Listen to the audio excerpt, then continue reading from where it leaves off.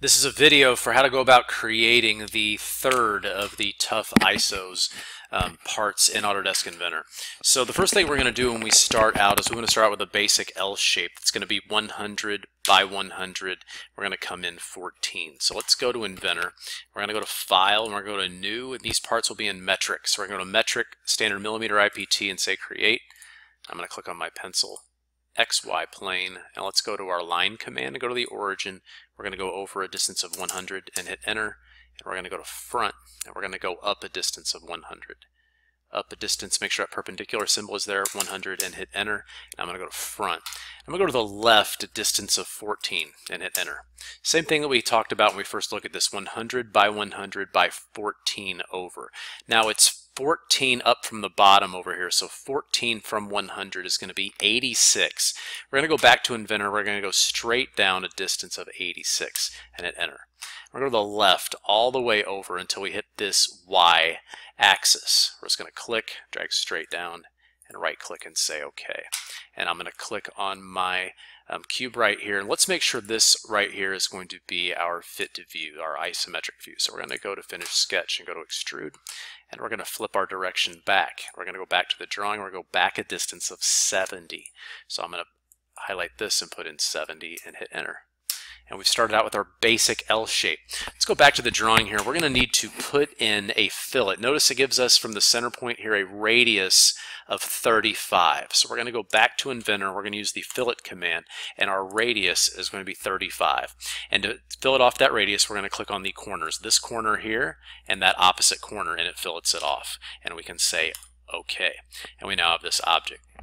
Our next thing we want to do is we want to kind of create this little circle that's going to be extruded out from that center point. Now the diameter of this right here is going to be a diameter of 36. I don't know if you can see that or not, but it's kind of weird how it points to it. It's going to be a diameter of 36. This will be a diameter of 20. It kind of looks like this arrow is coming into here, but this distance between here and here is 14. So I can see that that's 36. We're going to use some different methods to kind of go about learning how to do this, and I have the primitives function box up here. If by chance you don't, you can just right click on any icon, go to Show Panels, and click on Primitives. We're going to click on the box button right here and go down to Cylinder, and it's going to ask me for a surface, and we're going to click on this object right here. I'm going to click on left, so this will zoom in. Now I'm not going to click, I'm just going to kind of go to this outside edge. I'm not clicking, I just want to reference this arc, and it's going to give me this center point right here, and we're going to click and drag out, and I'm in diameter, and I'm going to hit 36 and hit enter, and then automatically it's going to go into extrude. And we'll come back to the object here, and the extrusion distance out is going to be 30. So I'm going to put in 30, and I'm going to hit enter.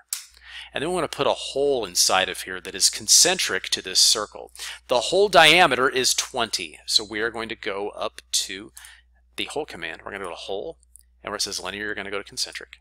And we're going to click on this flat surface, and the concentric reference that's pushed in is going to be this outside circle. The diameter for the hole is going to be 20. Now I don't see anything on the drawing that tells me that this does not go all the way through, so we will assume that it's going to go all the way through. It doesn't say right here a depth where this diameter of 20 is. I'm going to assume it goes through all, and we're going to say OK. So what you notice what we're able to do is cut that hole, goes all the way through the object. Perfect. So our next step is going to be kind of create this kind of rib thing that comes down through the center here. And we're going to need to do a mid-plane between two planes to get this done. So we're going to go up to the plane command and go down to mid-plane between two planes. And we're going to click on this surface, and we're going to go to the opposite side and tap on that surface and flip back around. Let's grab our pencil, and we can click here, or we can come over to our browser bar and click on Work Plane 1. I'm going to click right here, and it's going to flip. Let's go to our House button, and let's right-click in our graphics window and go down to Slice Graphics. And notice again, when we talk about cross-sectional area, you'll see the area where material was cut. You would see section lines right here in a multi-view drawing for a section view. We're going to go up to Project Cut Edges and go down to Project Cut Edges. And notice again, it highlights everywhere that we've cut. Our next step will be go to the line command, and we're just going to draw for ourselves a line from this point down to here, and we're going to draw over the top of each one of these lines. Line here, straight up, line here, straight over, and we're going to go to Finish Sketch.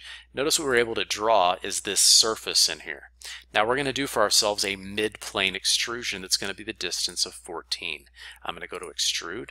I'm going to click inside this surface, mid-plane, 14, and hit Enter.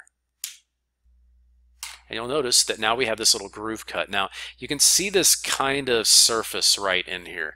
And if I look at the drawing, I don't know if they're going to keep this flat or not, but let's pretend for the sake of discussion, we want this to kind of come up and curve into the object. We're going to go over, we're going to right click on Work Plane 1 and turn off the visibility of this so we can see better. We're going to go to our pencil and we're going to zoom in and we're going to just click on that surface right there and click on your house button. And what I want you to do is go up to where it says Project Cut Edges and go to Project Geometry. And you want to click where you see this rectangle show up, click. And you'll notice that it went around the whole object. See how I got the yellow lines all the way around? If I can see yellow over here and yellow over here, it found that existing geometry. We're going to right click and say OK. Remember, we could go to Finish Sketch, but we can also right click and go to Create Feature within Sketch mode. So you can right click anywhere in your gray area, go down to Create Feature and go to Extrude. And I'm going to come in here and I'm going to click, but it's going to force us to click two surfaces, this surface and this surface. And where it says distance, we just want to go to 2 next. We just want it to curve up into this object. Now say OK. And look at what happened. It came up into the curve. If I go to the left view and I look in, you can see a surface here. Go to the side view right here. There's no cutout. There's absolutely no cutout. Perfect. So we only have a couple things left to do.